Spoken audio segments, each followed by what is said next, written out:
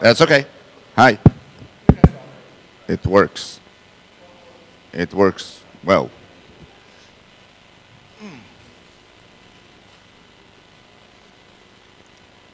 I have the most precious commodity to give away for good questions. 2 pairs of socks from elastic. Yeah. So listen carefully.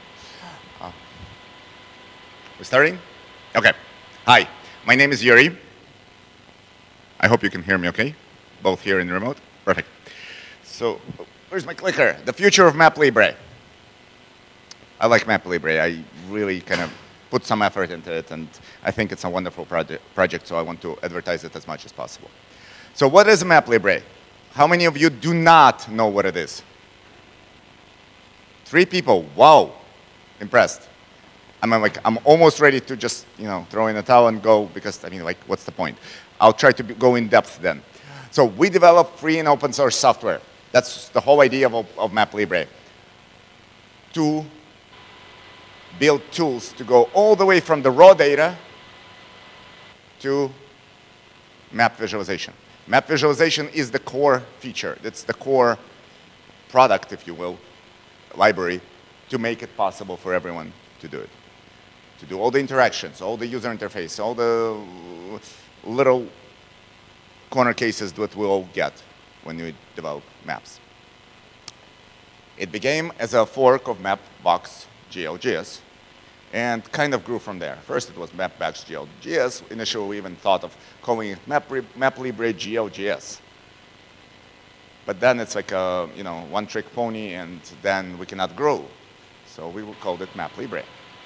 It's JavaScript, and now there's a native component in C++ that we all love, and allows you to build maps for Android, iOS, and other platforms. There's now, I'll get to that later. MapLibre, so it's an open source community project. It's governed by the open source community. I was one of the founders of the project. And yesterday I was actually officially elected as one of the board members, as well as some of the original board members, which means now I have more or less not a self-appointed role, which are always fun, but a community decided that, yes, I should continue messing things up the way I did before. I'm very happy to oblige. It's BSD licensed. It's developed by companies and enthusiasts. And we take donations, and then we give grants. Board is not paid, so don't look at me.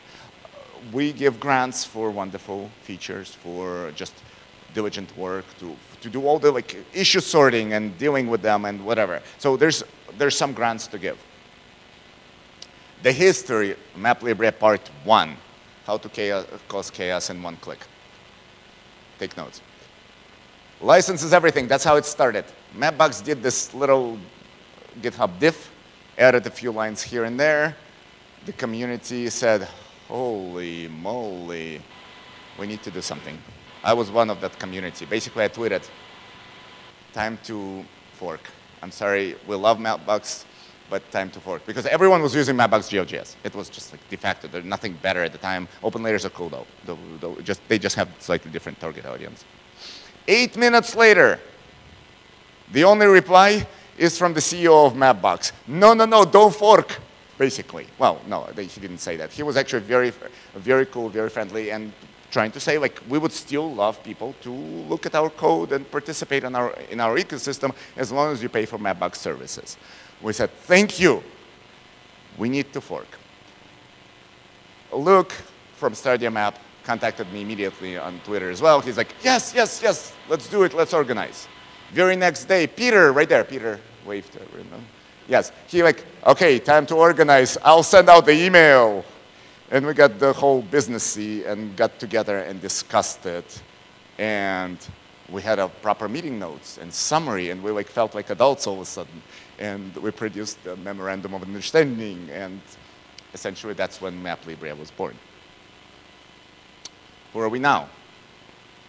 As of yesterday, very late at 2 a.m., when I was making these slides, we were getting over 91,000 downloads per week. Some CI jobs are really busy. And that's just the GLGS part. There's also native part. Lots of forks, 3,500 stars. I mean, that for a project that's been running since December, so that's like a year and a half, basically. Quite impressive, I would say. I mean, I guess we were just there at the right time because like, it was perfect storm type of thing. We have a lot of different projects. Most of them are plugins or code that's not maintained by the original authors, and we had to kind of pick up the slack and start developing it and supporting it. We, as I said already, officially have official governance and a charter and really feel like adults now with a proper board of 5 people that got elected by the community. We have a number of steering committees. This technical steering committee side is actually slightly outdated. There's more people there, and we actually now have more or less 2 official technical steering committees, one for the GLGS and related, and the other is for native, because those, even though they're kind of about the same thing, but they do it in a completely different way. So keep them separate. We have proper sponsors. Facebook has donated 80,000 to us. Amazon has promised to become a platinum sponsor, like within days. It's like all pretty much signed and everything. So we want to really thank the big supporters for really giving us big grants to give away to the community to support this effort. And the way I see MapLibre, the organization, is mostly coordinating and making sure that people don't fight too much, but actually try to get to the common goals. At the end of the day, that's what we all want, to get together and move forward instead of just being issue-locked and debate-locked and whatever. A huge number of individual supporters made a lot of small donations, but I mean, you know, sometimes percentage-wise to the income, it's much more significant contributions than the large donations from larger companies, simply because like, people really feel MapLibre is doing something right. We have a big community pretty much everywhere in the world. I think even this slide is outdated now. It's way more than 80 code contributors now. And now I go to the vision. This is mostly my vision that is mostly in part shared by other MapLibre contributors. So there's a little bit of a mixture there. One stack in the sense that we need to provide tooling for all the steps of the way. You have raw data, OpenStreetMaps, Natural Earth, Wikidata, to name that's just the well-known ones. But I mean, custom data, my personal user data, data in some obscure CSV file that I really want to merge in and too busy to convert to any other format. We want to support those. So that we need to generate data. And Planet Tiler has expressed interest in joining our efforts once they really stabilize the code base and make it about tooling without any specifics of which schema you're going to use. Serve tiles. You need to be able to innovate in multiple parts of the stack. What if you wanted some addition? What if we wanted to do dynamic zooming? Because some areas of the Earth are slightly more populated than the other. So we kind of want to be able to zoom in and see the little details, whereas ocean is pretty much ocean everywhere, and you really don't need zoom 20 at those locations, usually, unless you're doing like pictures of the waves, and they're all different. Rendering, that's the core value. That's what everyone is expecting from MapLibre. JavaScript, native, maybe eventually we'll throw both of them out and actually join the efforts and build it in Rust so we can compile it to WebAssembly, to all the native targets. But this is like a northern star. This is really far out. We have no idea if we will be successful at this effort. So this is just like really an experimental stage at this point, even though Max, who is right there on his phone, wave, he is the one who actually gotten that project started and really implemented a lot of show code targeting all these platforms. So one code to fit them all. And extras, plugins, new standards. What if we want point clouds in the system? We want to innovate in multiple parts of the stack and really get them quickly into all pieces of the code. Because otherwise, if we have to implement it in MapLibre, but in order for it to work, we have to wait for ISO to standardize something 10 years in the future, it's not going to happen. So let's boldly change it. Harel, who jumped on MapLibre pretty early on, decided to do a pull request. 30,000 lines. We all love those, right? Especially to review those. He's like, that's in JavaScript. I don't like JavaScript. How about we switch to TypeScript? Mapbox came, well, some people from Mapbox were like, can we do that too, please? Can we copy it? I mean, we love our JavaScript code, but we really could use TypeScript right about yesterday. So that one pull request really rewrote most of the code, not the structure of the code, but just like the usability of the code, the documentation of the code, because it also changed from the antiquated, what was it, JS flow and the types. I have never heard of it even of a JS flow before I saw that. And he like single-handedly, well, not single, there was a lot of community support for his efforts, but he was the driving force behind it. Oh, and we got rid of IE. That's like the theme of pretty much every modern repo. First thing we do is, because OpenLayers just announced that they're like, we just shrunk our code by like 5 megabytes. Getting rid of IE was so easy. Jest, all now switch to proper Jest unit testing. We got 3D in.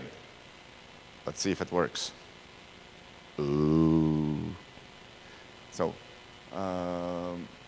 we got this feature in. This is something that we're very proud of. It's a company. So, but mostly it was Max and Peter from, I keep forgetting the company's name. Please do forgive me. But they've really implemented all this functionality and contributed to MapLibre. And so now you can do this. It's not fully baked.